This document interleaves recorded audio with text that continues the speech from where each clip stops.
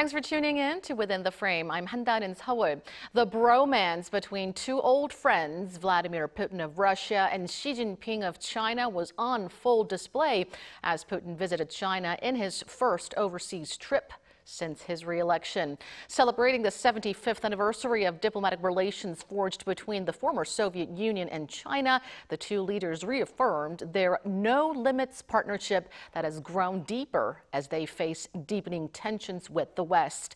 Slamming the U.S. and its Western allies for destabilizing security in the Asia-Pacific region, they urged them to stop military provocations against North Korea. For an expert analysis of the Putin-Xi summit and its regional implications, Lim Eun-jung, Associate Professor of International Studies at Kongju National University, joins us virtually. Welcome to the program. Hello, good evening. For another perspective, Evans Revere, non-resident senior fellow at the Brookings Institution's Foreign Policy Program, also joins us tonight. Thank you so much for joining us. Great to be with you.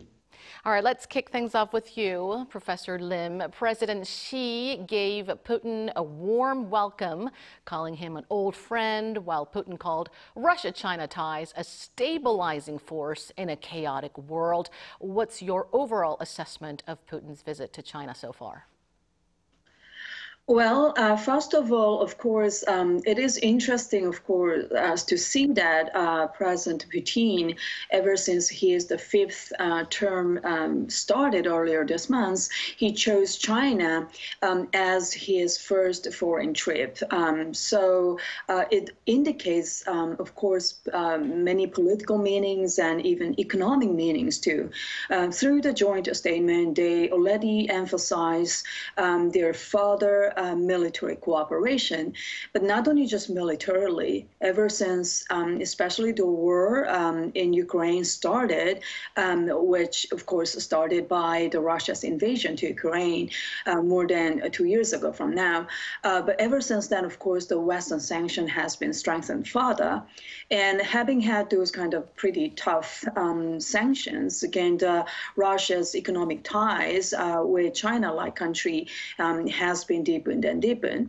So in some Western, of course, among some Western experts, some voices like this, again, Russia became a more kind of junior partner of the China. So if you whether or not you agree with that specific, again, the description, again, those kind of description or explanation indicates that, again, Russia is pretty much economically dependent now on China. So they definitely do have common interest at this moment, and they are trying to, again, the blame, of course, the West, represented by the United States, as the one who caused all the situations. Of course, I personally don't agree with that kind of, again, idea, but certainly it looks like they make an alignment which is more like an anti-West, anti-America. It's perhaps not so surprising Putin has chosen China as his first foreign trip since his re-election, as he now needs China's help more than ever, as you pointed out, and he certainly sees the opportunity to boast strong ties with China and their united front against the West. Dr. Revere, as widely expected, Putin and Xi criticized U.S. foreign policy at length, voicing concerns over the U.S.-formed alliances such as the AUKUS, which they called a Cold War mentality. How do you see the U.S.-led grouping of like-minded nations and China and Russia's stronger unity against it? Well, at the outset, I think it's important to note that the statement by Putin and Xi was not just aimed at the United States. They also made clear that a core goal of their so-called no-limits partnership is to replace the liberal democratic international order with one that's led by China and Russia. So the Xi-Putin summit, I think, is an important wake-up call to the world about Chinese and Russian intentions. The fact that Putin and Xi spent so many words attacking U.S.-led alliances and partnerships and also attacking the efforts of the world's democracies to defend themselves and their values, I think that tells us something important.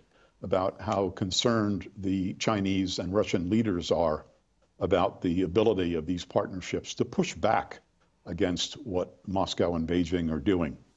In Europe, the NATO alliance has mobilized to help defend Ukraine, and in doing so, it's sending a very powerful message to Russia that Russian aggression against a sovereign country will not stand. Meanwhile, in the Indo-Pacific region, China's military buildup, its bullying of its neighbors, the threatening posture it's taking towards Taiwan, its support for North Korea, and its aggressive pursuit of territorial claims in the region has sparked an unprecedented mobilization of regional actors in the international community who are all concerned about what Beijing is doing. And the result, as you suggested, has been the establishment of the Quad and AUKUS, greatly strengthened alliance ties between the United States and Korea, the United States and Japan, and of course, this unprecedented cooperation we're seeing among the United States, Japan, and Korea. We've seen now U.S., Japan, Philippine military exercises and cooperation, new U.S. missile and mobile ground force deployments in the region, and much more. So the Europe region and the Indo-Pacific region are organizing themselves as never before to deal with the challenges posed by China and Russia and other partners. This is good news for liberal democracies. It's not good news for China, Russia, and North Korea. And Dr. Revere, some point out that President Xi toned down his level of criticism toward the U.S. and perhaps also to other like-minded nations that share democratic values as he seeks to manage deepening tensions with Washington and other European countries as well, and enhance China's perceived legitimacy on the global stage. And when asked about this, State Department spokesman Vedant Patel said that China can't have its cake and eat it too. What's your take? To speak very frankly, there's a tremendous amount of hypocrisy in China's stated desire to seek improved relations with Europe and to maintain its position in Europe's markets on the one hand, while at the same time China is supporting Russia's war against a sovereign country, Ukraine. Meanwhile, China is standing by as Russia hints at expanding the conflict with Ukraine to include attacks on NATO members, and has even hinted at the use of nuclear weapons. Europe feels greatly threatened by Russia, and Europeans are deeply troubled by China's support for Russia. There's also, I think, tremendous hypocrisy in Beijing's criticism of U.S.-led alliances in Asia, particularly the U.S.-South Korea alliance, while the PRC remains a devoted treaty ally of North Korea. And North Korea, of course, poses an existential threat to South Korea and also to Japan. And China is providing substantial material and political support for Pyongyang and is violating UN Security Council sanctions as it aids North Korea. And Beijing is also looking the other way as Pyongyang expands its nuclear and missile arsenals. And that is, of course, contributing to rising tensions on the Korean Peninsula and in the area.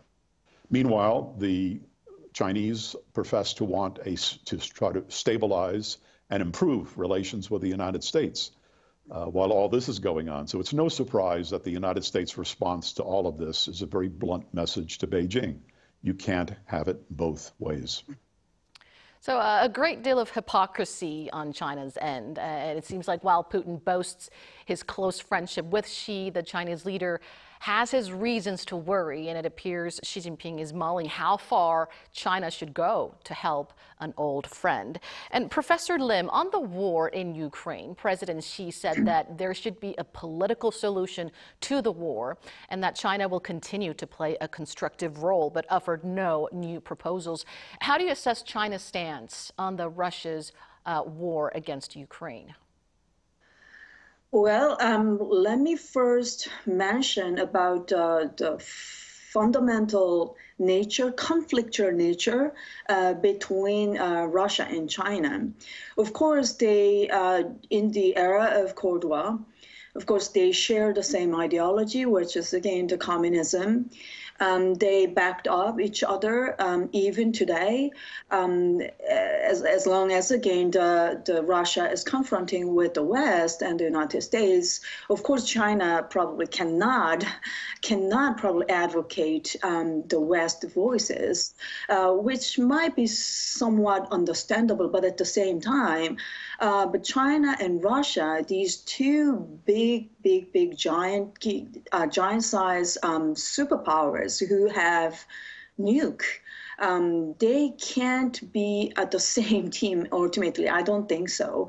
So that is why even throughout the decades in the era of Cold War, so-called Sino, again, the Soviet rivalry, competition, or even conflict we have witnessed several times or many times. So for now, as long as war is going on, of course, they cannot but be the one team. However, at the same time, I do see some residuals or potentials for those kind of, again, the conflicts between the two as well. So let me just highlight that specific point first. And China's role, of course, many, I think, in the world, including myself, many people want the end of war as soon as possible. So many innocent civilians are victimized by this massive, again, the war. So definitely, at some point, the war should be ended, again, as soon as possible. However, China's role, of course, China has a certain leverage, I think, vis-a-vis Russia for now, because of the reasons I mentioned earlier. They do have, again, the economic ties or many other political reasons. China can have certain leverages, again, on the Russia, but I'm a little doubtful about how much, again, that China can have the leverage over the Ukraine as well. So my point is, probably if China really wants to practice some constructive role to end this war, again, I personally do think that China needs to talk with the United States as well. So China and Russia, they're on the same team now, but their friendship may not last forever, especially with the two both being nuclear powers. But at least for now, it looks like China is a major supplier to Russia that's fueling the war in Ukraine, which leads us to our next question. Dr. Revere, U.S. Secretary of State Antony Blinken, during his visit to Beijing at the end of last month, warned China that Washington will take action if China does not stop supplying critical items to Russia. But it remains unclear as to whether China will listen. What are your thoughts, and what further action is expected from the U.S.? I think Secretary Blinken's message to President Xi last month was very clear and very forceful. And the message was, if you don't stop helping Russia's war against Ukraine and its attempt to undermine European security, we, the United States, will act in response. I think Beijing understands exactly what that means. The United States has already taken steps against a number of Chinese entities that have been providing Russia with some critical technology and some dual-use components that have been a factor in Russia's effort against Ukraine. I think Secretary Blinken, in his conversation with Xi Jinping, was suggesting that this was only the beginning of what the United States would be prepared to do. So I think the focus going forward on the part of the United States will be the possibility of applying broader and more biting sanctions and export controls on Russia. And with luck, that will get Beijing's attention. And growing Russia-China military ties is another point of concern. The two countries have strengthened military cooperation during the war in Ukraine and also expanded their joint naval drills near Taiwan. Dr. Revere, how big of a threat is this to the U.S. and the world? Russia and China, each individually, are acting against the interests of NATO, the United States, Europe, numerous countries in Asia, and several of America's key alliances.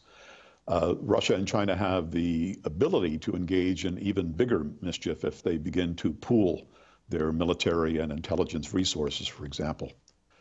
Going back to where I started in this conversation, the implications of the Putin-Xi summit are that this may well be what Russia and China have in mind. The two countries see themselves as being aligned in opposition to the current international order and are eager to replace it with one that they would lead. That is a major threat that the United States, its allies, and international partners need to take very seriously. And as I said at the outset, the just concluded summit is indeed a wake-up call for all of us. Professor Lim, Putin and Xi, while blaming everything on the U.S., urged the country to stop intimidating North Korea militarily and halt provocations against the North. Do you anticipate a closer alignment between China, Russia, and North Korea going forward? And how do you see the chances of President Putin making a surprise visit to Pyongyang after concluding his trip to China? Well, I cannot be that sure whether, again, the President Putin can make another foreign visit to Pyongyang or to some part of the North Korea, because, of course, you know, even among American experts, there is a certain concern that Iran, China, Russia, North Korea, these four countries are now cooperating further and further, which is definitely undermining the stability, not only in the Middle East and in Europe. Those kind of, again, the alignment among the countries can, of course, shake the peace and stability in this region too, or around the world. So certainly, which is worrisome for South Korea-like country as well. However, but at the same time, you know, as long as, you know, North Korea already just violated all this, you know, international rules, and they just, you know, withdrew themselves from the existing regime, which is trying to prevent further proliferation of nuclear weapons. And as long as, again, that they are the violator, and as long as South Korea is still trying to follow all these rules, again, to comply the rules. Again, I definitely do think, again, the rest of the world will just back up again the South Korea's, again, the voices. So having said that, probably China's position can be pretty different from the three countries, again, the Russia, Iran, and the North Korea. Again, China is a big country, giant-sized country. At the same time, it's a trading country too. So as long as they need to trade with the rest of the world, I don't think China can be fully satisfied with this kind of, again, the categorization. So probably they might want to see, how would you say, another President Putin's visit, which can dilute the effects or benefits of the bilateral summit between the President Putin and President Xi. So again, I'm not 100% sure whether, again, the President Putin gonna make another visit to Pyongyang. But China and Russia did put the world on notice that they have North Korea's back, and emboldened North Korea fired several short-range ballistic missiles just today, this afternoon, into the East Sea. While we're still waiting for confirmation on Putin's possible visit to Pyongyang, Dr. Lim, the South Korea-Japan-China summit is expected to be held here in Seoul at the end of this month. What should South Korea aim to gain from the summit amid deepening cooperation between China, Russia, and North Korea? Certainly, I do. Of course, we do have many important agenda for regional peace and stability, or not only just regional peace and stability for the global purposes as well. But certainly, I want to emphasize, again, the importance of the goal, our common goal. We definitely want nuclear weapon-free Korean Peninsula. You know, as long as North Korea keeps threatening us or Japan or even the United States or any other countries with the nuclear weapons, Again, the South Korea, even though I'm not one of them who strongly advocates self-armament with the nuclear weapons, but again, more and more South Korean citizens, they really are worried about this imbalanced situations, and they tend to show more supportive attitude for again, the nuclear armament, which can be really game changer, which gonna be undermining again the existing NPT, existing again the global regime, which is trying to prevent further proliferation of nuclear weapons. So I don't want to see again India, Pakistan-like combination in this region, and I think many of us will agree with that kind of again argument. So as long as again this is a real, urgent, immediate threat, again definitely the trilateral meeting should deal with this common goal. Again, the China cannot be happy with the two nuclear-armed Koreas in the region either. So definitely, again, we do have many other issues, climate change issues, or any other important issues. But I hope, again, the North Korea's nuclear problem should be discussed seriously and honestly among the three parties. Well, a great deal of attention will be focused on the Korea-Japan-China Trilateral Summit, as it will come at a critical time, if materialized, that is, and we'll be watching developments very closely. Thank you, Dr. Lim and Dr. Revere, for your analysis. We appreciate it. Thank you for. And that does it for this edition of Within the Frame. Thank you for watching, and have a great weekend.